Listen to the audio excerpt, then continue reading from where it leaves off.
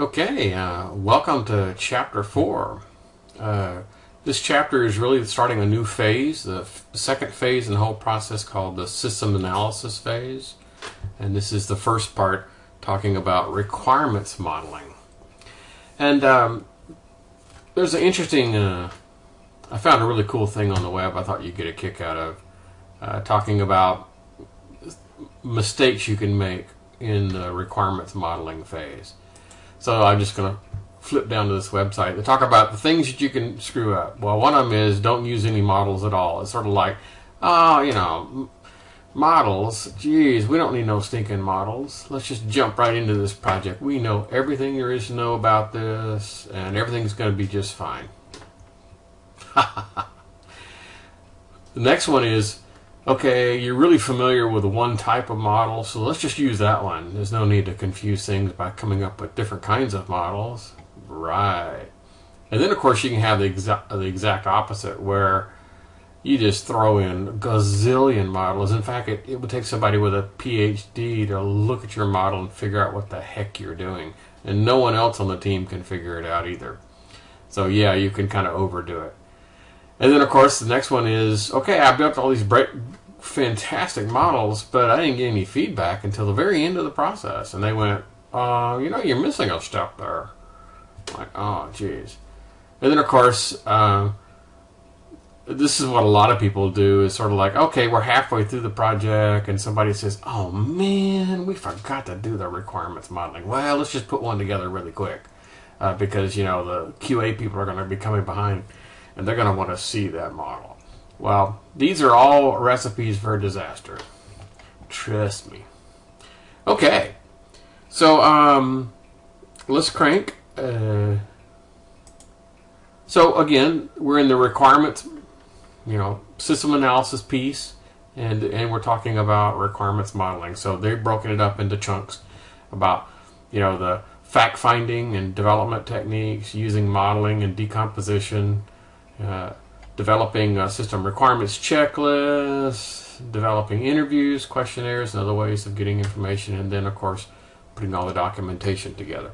So, let's turn to page 130, and let's get cranking. Chapter objectives, I'm just going to skim through them really quick. Describe system analysis phase activities, that should be pretty easy to do. Explain joint application development, rapid application development, and agile methods. Use a functional decomposition diagram to model business functions and processes.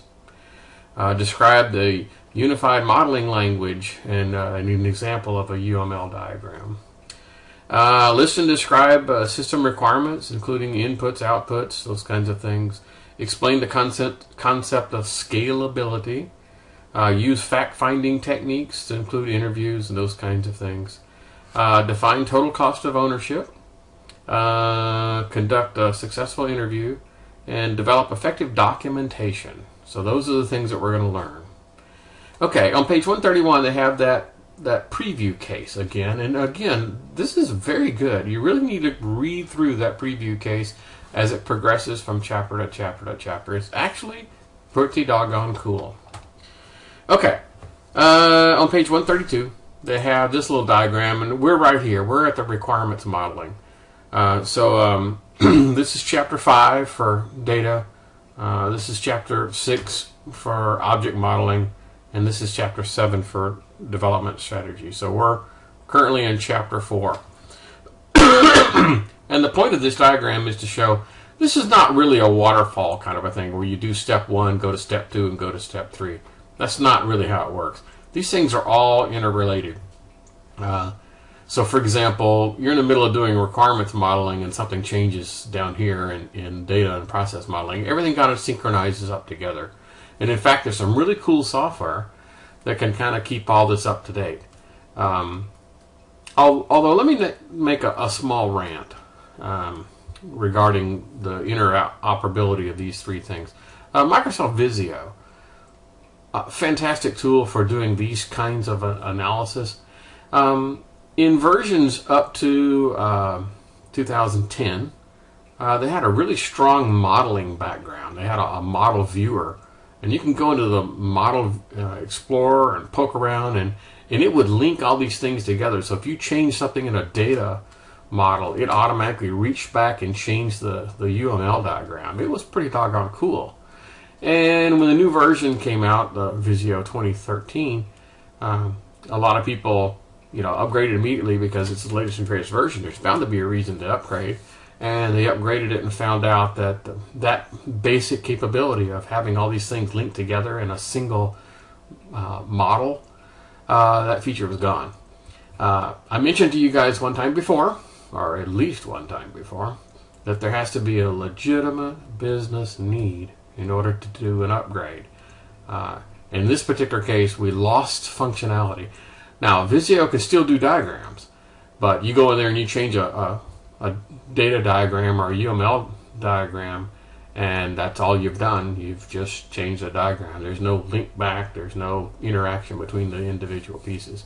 Just a warning and an example of this concept that I've mentioned a dozen times already about there has to be a legitimate business need.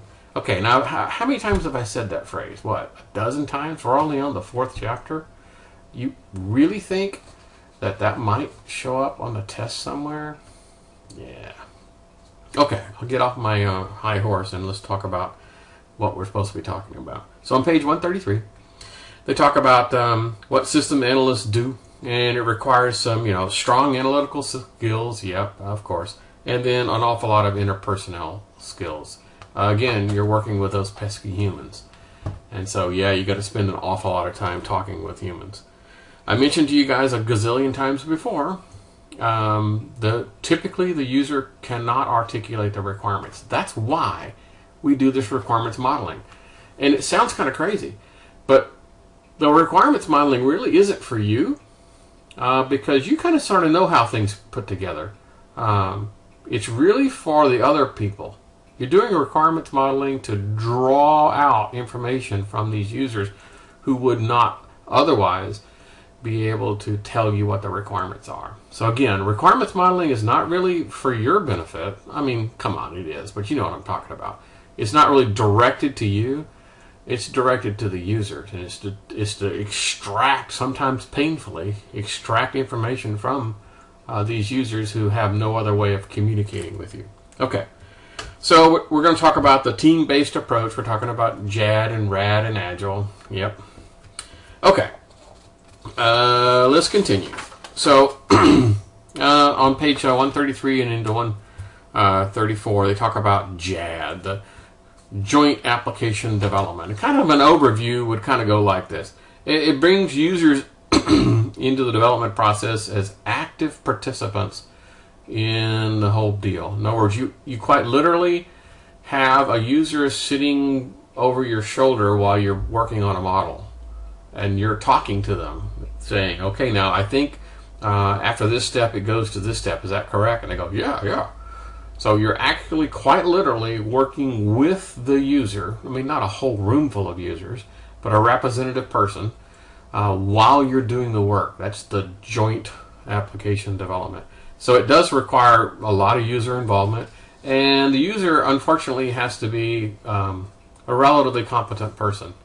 Now, if you're working in a factory floor and you're getting ready to do a process redesign, you might find it tough to find more than 3 or 4 people that actually have the kind of expertise you need to be able to help you with this JAD technique. For example, you can't show them a diagram, as you're working on one, saying, okay, here's the diagram here, and I think the next step is going to be here, and they're looking at it going, what the heck is that?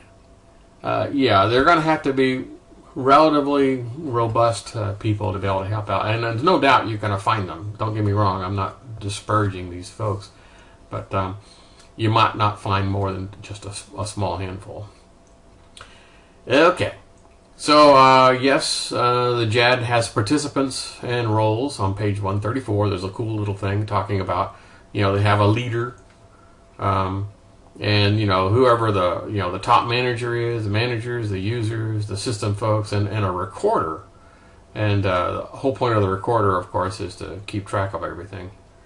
So on page 135, they have an example of a typical agenda for kind of a meeting, you know, about introducing yourselves. I'm not going to read the whole thing, but, you know, just go down the little chart there of all the kind of things that you would expect to have in a joint application development.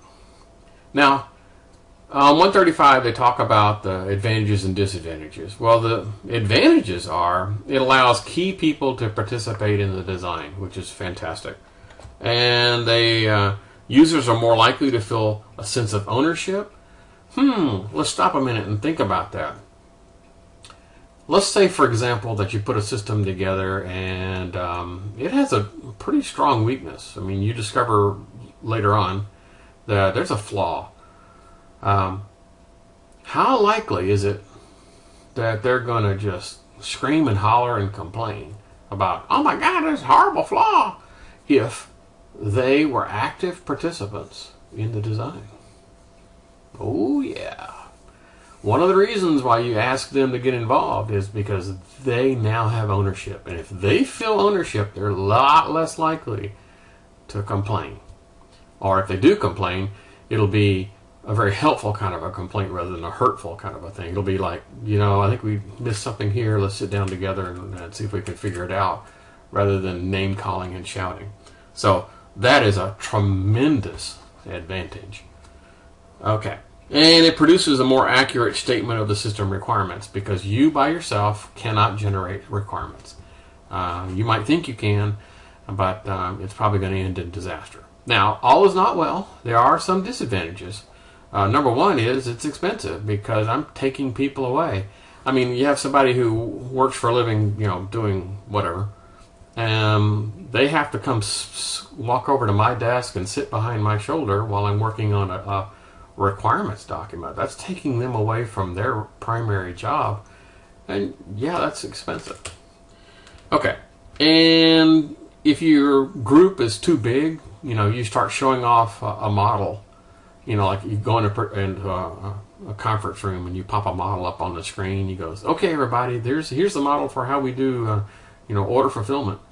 Does it look right, everybody?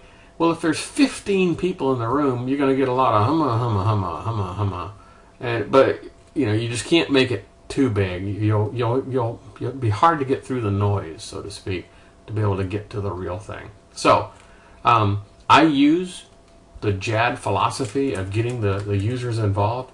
I use the JAD technique through the entire process, not just requirements, of getting the user involved and trying to obtain this ownership.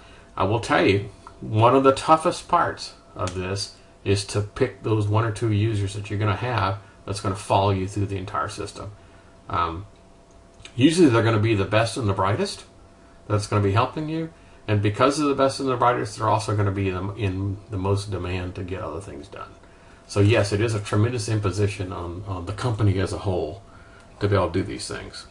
Okay, on page 135, we talk about RAD. And RAD uses some of the same kind of techniques we just talked about, where you get the users involved. In fact, almost all of these techniques have ways of getting the users involved. So it uses the same type of group approach, and it produces a requirements model, and it's a 4-phase cycle. And so here's our same old. I mean, the requirements planning is where we're at. And then this user design and construction, instead of having this be a waterfall where I do step 1, step 2, step 3, is a tremendous amount of user involvement in this entire process, where particularly with regard to the user design. You pop open a prototype, you show it to them, and they say, well, that's pretty good, but what about this? And so hopefully you get an awful lot of interaction there. So it is pretty doggone cool, a way to get very good requirements and other type of information. This is a good place to stop for the 15-minute mark, and we'll pick this up again in just a few.